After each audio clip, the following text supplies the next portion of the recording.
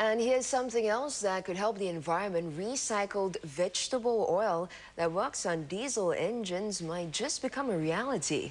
Our news team heads to IT College East, where tests are being done. This may look like waste cooking oil to you, but after going through this processor, it becomes biodiesel that runs smoothly on diesel engines. Together with Synovate, a design and develop engineering company, students from IT College East have been recycling and testing biodiesel on a variety of diesel vehicles. I found that I've cut down a lot of black smoke. It's more about 70% lesser of black smoke.